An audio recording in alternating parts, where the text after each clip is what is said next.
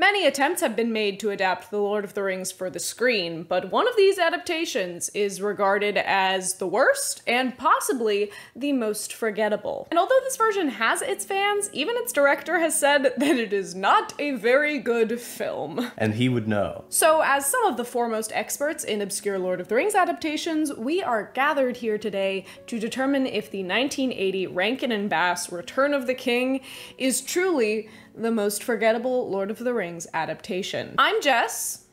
Hi, I'm Dylan. You might remember me from such hits as Dinner last night. Don't you remember? I don't like this game. I had the duck sauce. What? And today we are going to be watching the 1980 animated film, The Return of the King. I'm ecstatic. We're gonna start this off actually by watching an interview with, I don't know which one this is. Jess, can you tell us if this is Rankin or Bass that we're about to watch? We tried to do Return of the King. We did it. That belies a lot of confidence right there. But the Return of the King, we had to summarize what had happened before and put it all together in 2 hours. Why did you, just out of curiosity, go straight to The Return of the King instead of parts 1 and 2? I didn't know that we could handle that. I didn't know the audience would sit still for it. I was wrong. Well, at least he recognizes it. So basically, they went from The Hobbit directly to The Return of the King because they thought that The Lord of the Rings was just too long of a story. This movie is usually considered to be the third part of a trilogy of sorts because you have the Rankin and Bass Hobbit, and then you have the Ralph Bakshi Lord of the Rings, which we watched. So that covers like up into Helm's Deep. Right. So that's about the first half of this story, and then this, being The Return of the King, kind of covers the last half of the story. The problem is that Rankin and Bass had no intention of this being part of a trilogy, and they didn't actually consider Bakshi's film to be a part of their trilogy. So although people say that it's a trilogy, it is technically not. Right. This was meant to be a direct sequel to The Hobbit. It's more like a spiritual trilogy of sorts. And this movie, I believe, almost didn't get released because of the rights issues that he mentioned. Oh, wow. But he went to the rights holders and asked for permission to use the rights, and they said no. So he said, well, it's public domain, because technically at the time it was public domain, so I'm gonna make the movies. And they said no, and so he did it anyway. Right. And I believe because of those rights complications, this almost didn't get released, but... One of the cardinal rules of filmmaking is act first and ask for forgiveness later. So they really shouldn't have even asked. They should have just gone with it, personally, I think. I think that's a really bad way to live life. It's terrible. I don't know any happy filmmakers. I am excited to watch this. It does not have great reviews, but I know that it has its fans. I think I'm pretty confident in saying we've seen worse ones. That's the thing. They're calling it like the most forgettable. One article called it like the worst Lord of the Rings adaptation, but they haven't seen what we've seen. No. Basically, if you haven't watched the rest of the backlog of this series that we've done, you should watch that after you watch this video, because this is probably not going to be the worst, because we've already watched the worst. We've seen bad things. On that note, let's watch a movie. Wow, he blew through the cake. He's got skills. I like that it's just a very intimate little dinner party for this birthday party. So many things.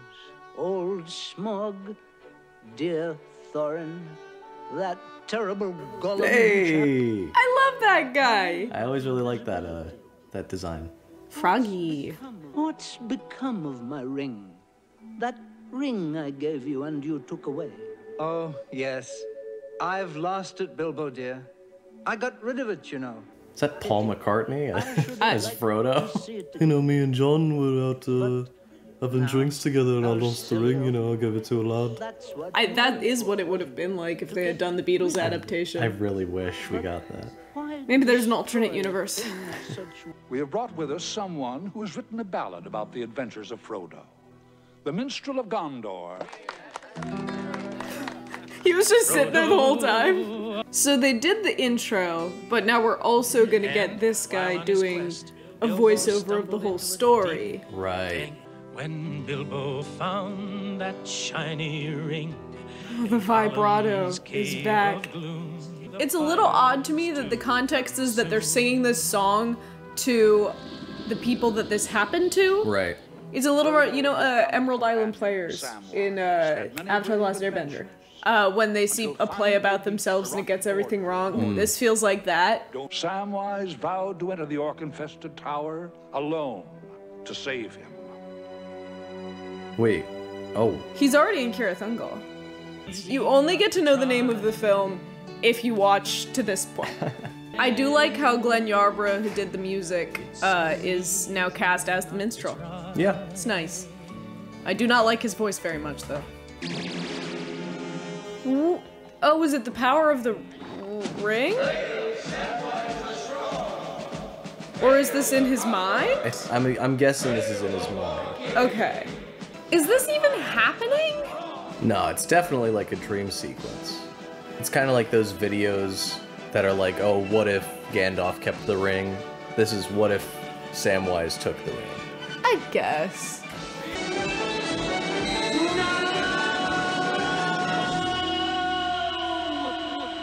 What brought me back? Plain hobbit sense. I know in my heart I'm not enough to bear such a burden. He was saved by low self-esteem. Oh. God. Less can be more. And There's Glenn Yarbrough. The real return of the king was getting to hear his sultry voice again. Sultry is not the word. Sexy? Wiggly. Wiggly. This is nice to see, though. I think it breaks up the pacing a little bit. That's exactly what I thought he said. Oh. All this, minus Tirith, was. Oh, that was nice, the way they did that. I mean, it wasn't nice. It's not nice that Minas Tirith has fallen to ruin, but those guys look gnarly. Yeah. You can tell they're bad because they have red eyes. That's true. Big fan of the flying horses. I kind of dig it as an interpretation. Plus, they look so cool. I really like his hairstyle. Do you think you could do that next? I could pull that off. Easy. You know, this feels obvious, but I think the issue with making only the third movie of a trilogy is that you then spend the entirety of that movie trying to establish things that you could have established in the first two movies. Yeah. Maybe that's why they don't do that too often. Funky. Are they gonna get a cool villain song? I don't get why there are Running away with me. birds with moving eyes. They're made of stone. What harm can they do? I just want a pond in our yard. It's completely filled in with leaf dirt, but we have a pond in our yard. Guys, we have a pond in our yard. This just in. I am weird bird statue, which is really funny because you just said stone birds. I am gonna have to go check out that pond later. I'll film a video for you guys. I'll throw the pond in right here. Whoa! You can't really tell that it's a pond in this video that I'm taking right now, but it is a pond, and there's that guy. He's watching over. He's the stone bird. I'm somewhat astonished by their choice to make the first, third of the movie just one character and his internal monologue. Yeah. He's going Super Saiyan.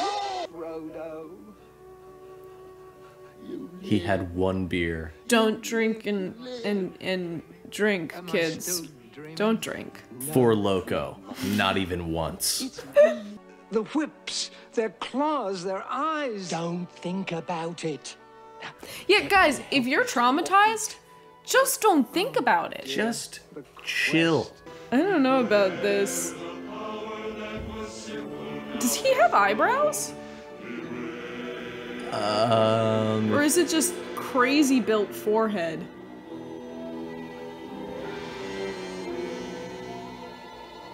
No eyebrow. No eyebrow. Oh, it's the power of friendship. The power of love between two bros. It's really hard to have sympathy for Frodo and Sam's relationship when this is the only part of their relationship that we're seeing. Yeah. You really need those first two books or movies to build out their relationship so you can watch it fall apart. Because The Lord of the Rings was originally one book, it is meant to be one story arc that follows through. And I think Peter Jackson's version did a fine job of that, but this is essentially if you walked in the last 30 minutes of a movie and had to go, who's that, who's that, who's that, and try and fill in all the details, and it doesn't allow for the same level of emotional connection. Right. God help us. Tolkien's universe doesn't have a single god. It was way longer for them to say, Eru Ilúvatar, help us. I mean, I guess, but like... It's so easy not to try. Let the world go drifting. I want that as a soundbite. I'm gonna need that as my new ringtone. Can that be a t-shirt? Can that be my first piece of merch? It's so easy not to try. Would you guys buy that as a t-shirt? Maybe a tote bag?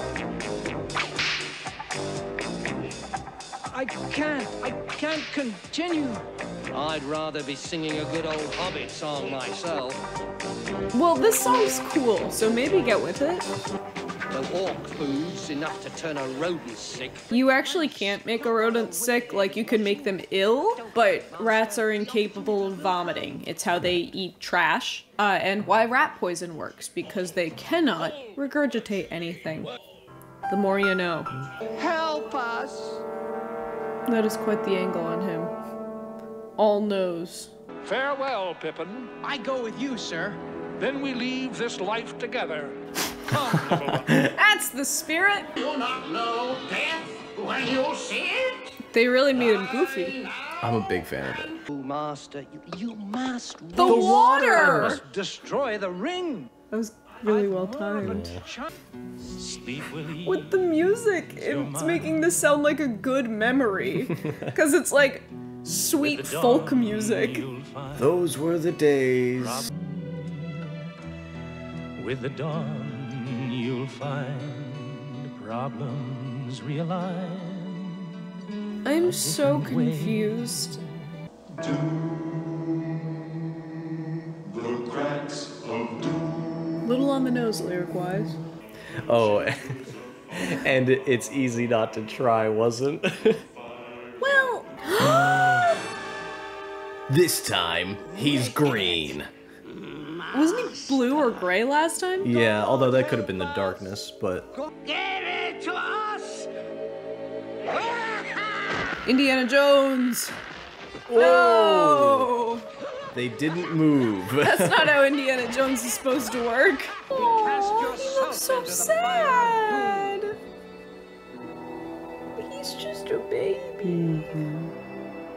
Oh, never mind. I'm impressed at how they're managing to layer in some sympathy for Gollum, even in the tight amount of time. And the fact that this is the only place we're seeing him. It's a little out of character, I think, for him to be doing this now at this point in the story. Right. But I do like that we're getting a little bit of his depth of character. The silent running was profoundly excellent. Their Foley guy wasn't in that day. Yeah. Hail, Pippin! Aww. Bless you for a short... They did a little dance. A weirdly well-animated little dance. It was like everything else is, you know, pretty straightforward, and that was just in 60 frames per second, as smooth as butter. I like the design of Mount Doom, how, like, drippy it all is. That's neat. Yeah. It's rare in an adaptation that we get to Mount Doom. I do like a lot of the art in this. Maybe not the animation, but the art itself is mostly pretty solid. Because this was animated by Topcraft. Why do I know Topcraft? They did The Hobbit, and they also became Studio Ghibli. Right. So, I mean, it's a solid animation studio. I just don't think they gave any of it enough time or money to become something good. Come not between the Nazgul and his prey, or he will slay thee. His voice is so goofy. He kind of sounds like Skeletor. Yeah. Also, they're introducing Éowyn now? You look upon a woman. Éowyn am I. She has hair. You stand between me and my lord. She's and like kin. Finn from Adventure Time. Be gone. 'Tis Lord Theoden's niece. She wanted to ride with us, but he forbade. Quick, get some expositioning. Go, go, go. I'm glad that we got to see Éowyn. And I don't know how else they could have fit her into the story to give her more context before. But again, it's the issue of we're coming into this thing on the third act. We're coming into her at the end of her character arc. Well, not the end, technically, but midpoint of her character arc, so how are we supposed to get to know her at all? Why so glum, wizard? Does the mere thought of Sauron's vast forces overwhelm your spirit? We're also missing the larger context of Aragorn having been part of the Fellowship, because the Fellowship is basically not a part of this at all. So he feels more like just a random guy who's coming in to help, which is unfortunate. Frodo and Sam are in the mountain right now. Yeah, they're real close to finishing this off. Are they just waiting there for a couple of days, or are they just playing with the timeline quite a bit? Doing an interpretive dance. Yeah. Everybody do the Gollum. Invisible. Good thing he's got those little frog teeth. Mr. Frodo! Master, you're Wow, that was a clean cut. Instantly cauterized by Gollum's breath. Buddy! No, man! I don't want to give up yet. It's not like me somehow. They say it's not like him, but he's given up a lot. Remember when his low self-esteem ruined his chance at being the most powerful guy in the world? Well, that's probably a good thing. Die well, Samwise. What a thing to say to somebody. You know, in the Peter Jackson version, we got a nice moment, a nice beat where they did come to the conclusion of, like, die well, Samwise, but having that happen, like, while they're running from a lava flow feels a little indelicate. Aw, that's nice, Eowyn and Faramir. They didn't set it up at all, but as someone who knows the story, I assume that was the two of them exchanging that look. Yeah, they also didn't introduce Faramir. Well, no, but it was still nice. But alas, look. Caught snoozing. I was just resting my eyes. Resting my eyes.